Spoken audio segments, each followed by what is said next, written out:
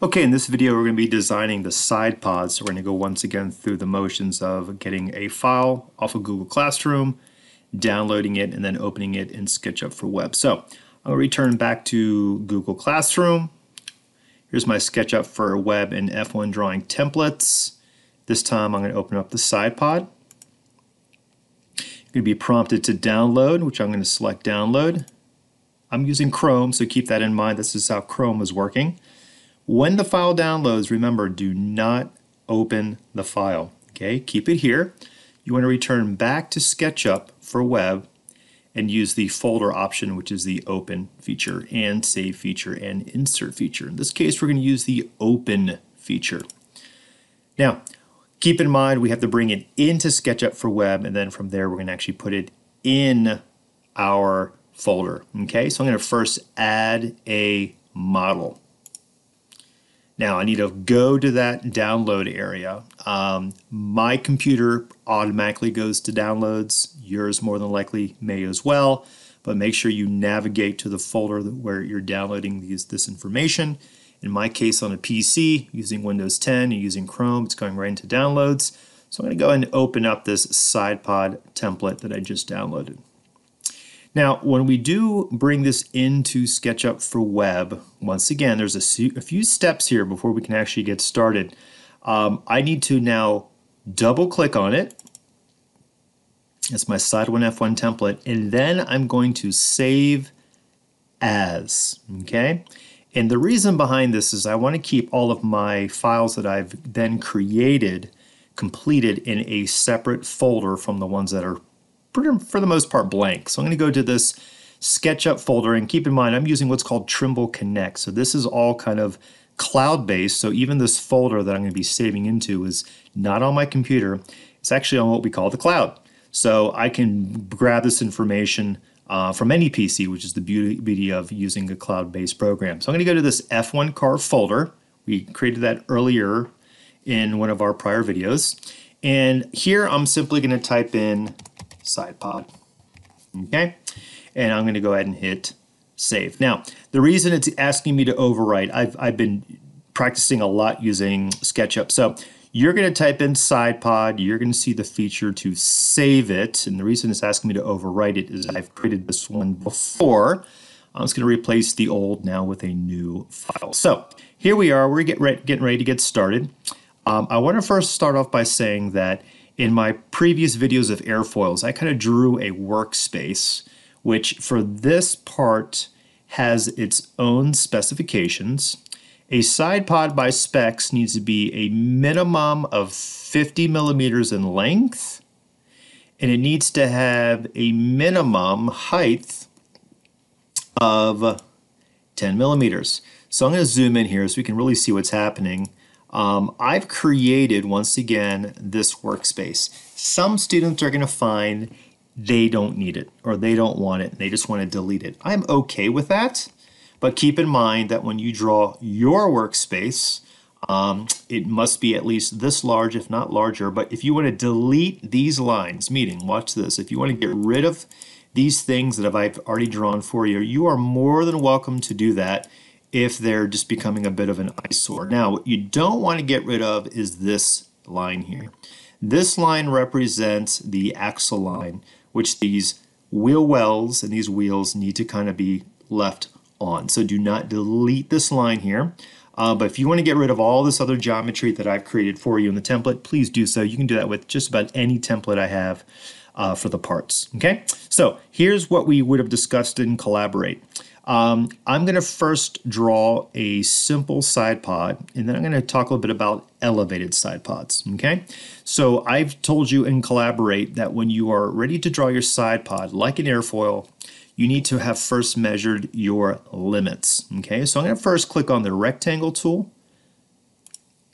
and I'm actually going to click once at the origin, left click, release the mouse. Remember, let go of the mouse button. Move in this direction, kind of up and over diagonally.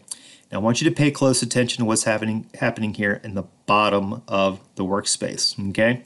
You're going to notice that this is starting to increase both the first and second number. First number is the length of this object. The second number that changes is the height.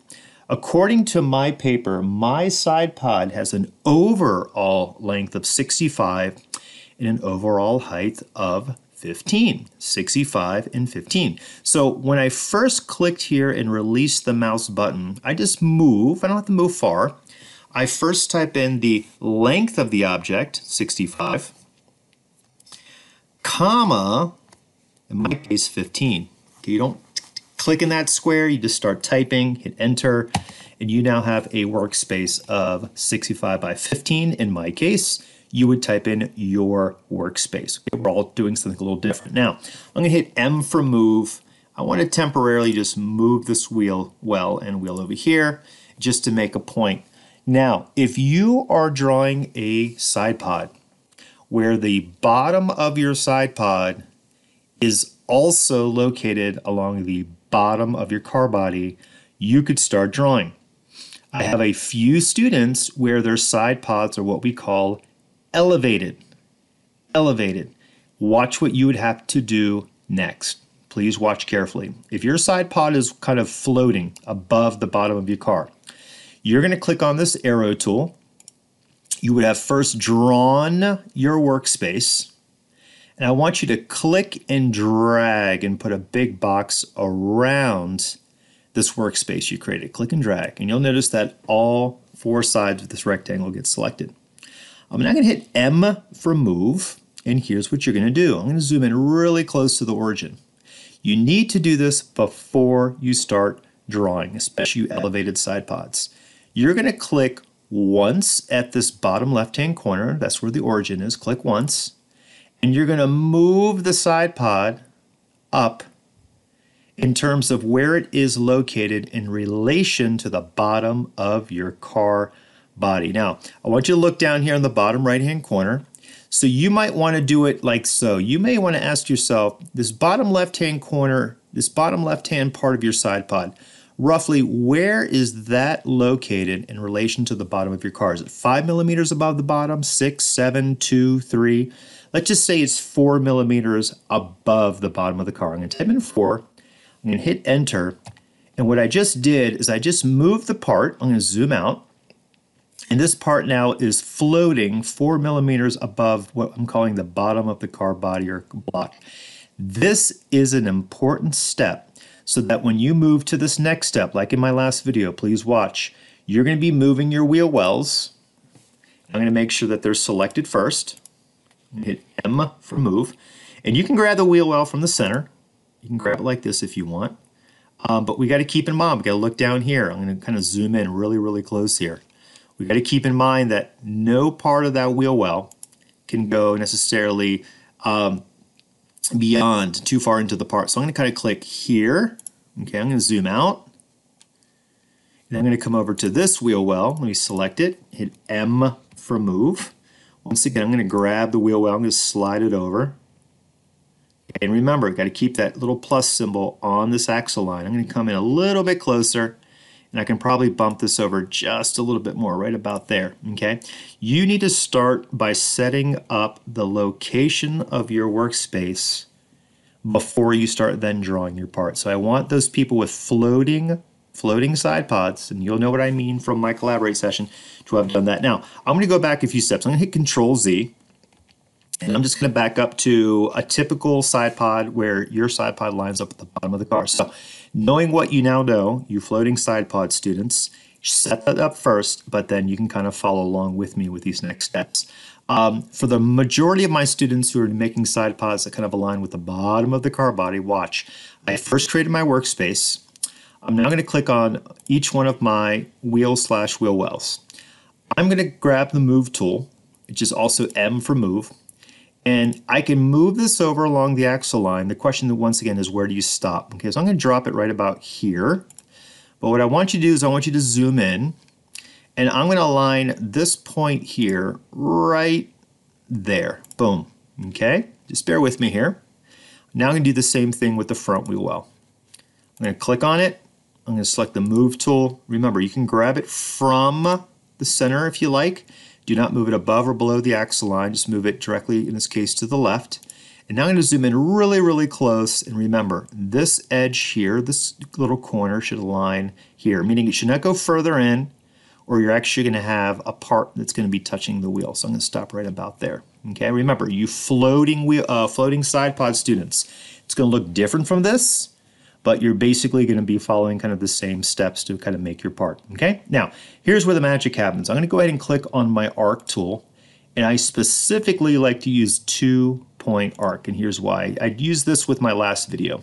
I can click once where the arc starts, left click, and I release the mouse.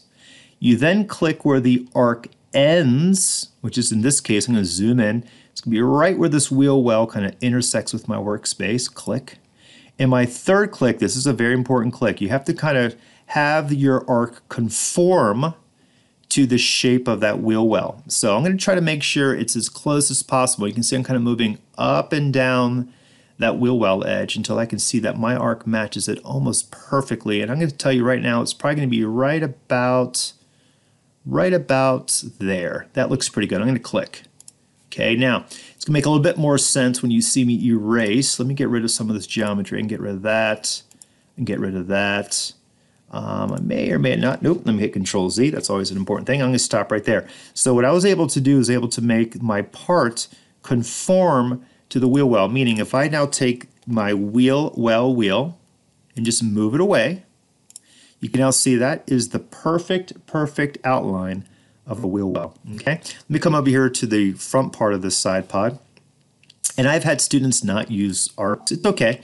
I've had kids draw things like this. They might start here, and remember, you got to zoom in really close to make sure you're getting that precise point. Sometimes you'll see the word intersection appear. But I've had kids, you know, do some pretty creative stuff where they're still staying outside. I mean, they're not drawing into the wheel well. They're still staying outside. I've seen things kind of like this. Sure. I've seen things like that. I've seen some students that simply draw maybe something that might look like this. Okay, just giving you some ideas.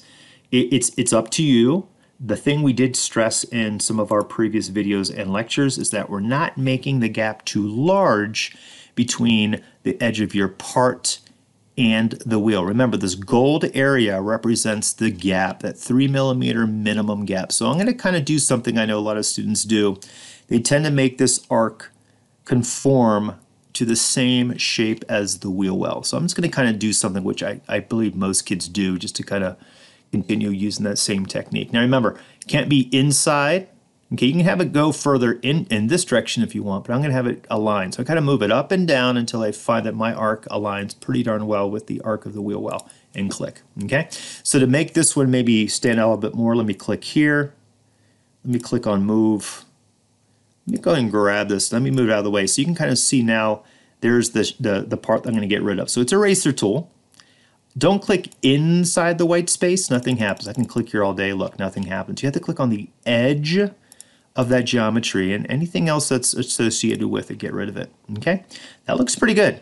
Once again, I can always put my wheel wells back in place, and I'm going to tell you something in the one of the other videos. You know, I'm not expecting this to be perfect, because you're going to find later these parts can still be adjusted to fit just nicely. Now, I'm going to wrap this up with a few other steps here. Let's just say I want to do something like this. I want to come up. I'm just going to draw something kind of random. And I'm going to get rid of maybe this bottom section. Sure, that's fine. And then I'm maybe going to draw something like a curve like this. Oops. Sometimes I forget with a 2-point curve, you first click your start point, then you click your end point, and then you find kind of this tangent point. Okay, I'm going to make something that's not legal. I'm going to make a point by making it look like this. Watch this. I'm going to either delete these lines here. I could get rid of these to make a point, or I'll just leave them. Hit Control Z. Here's the point I want to make. The last spec here is the thickness or height of the part, in this case the side pod, at its thinnest. This should be at least 10. Now watch this. I can use what's called the tape measure tool. I'm going to click once, and I'm just going to move vertically. I'm not going to click. I'm just going to stop right here. And if you got to look at this bottom right hand corner, you can clearly see it says like squiggly line 6, which means this is almost 6 millimeters. That is not legal. So here's what I like to do. I will actually use the tape measure to put a reference point. Okay, let me back up a step and hit escape. I'm going to put a mark at 10, meaning I like the bottom, but I'm going to change this curve. It's going in too sharp. I'm going to click once here. I'm going to move up, and as long as I'm moving in the direction I want to put my tape measure, I'm going to type in the number 10. I'm going to hit enter. Now, it could be at least 10, but no less than 10, but at least 10 or more. You can clearly see the arc should have come in more here. So here's what I do.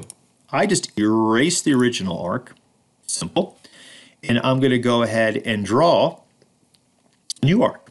And I now have kind of a guide, okay? Watch this. I'm going to use a 2-point arc. Click once to start, click your end point, and then I'm going to drop. Now, this arc is definitely a lot not as deep, but it's now legal. That's the important part. It's now legal. And once again, I can use the tape measure tool. And I've already put a tape measure mark there, but from here to here is clearly 10 millimeters. So when we're drawing pieces and parts, let's just be very careful that we're meeting specifications. And once again, I can go ahead and get rid of this. I can now get rid of this. Sometimes students will even get rid of any other reference marks they made, but remember, this is your axle line. I like to keep it there. I like to keep it in place for possibly for future reference. So this one is done. I'm going to hit save, and in our next video, we're going to be drawing the car body. Good job.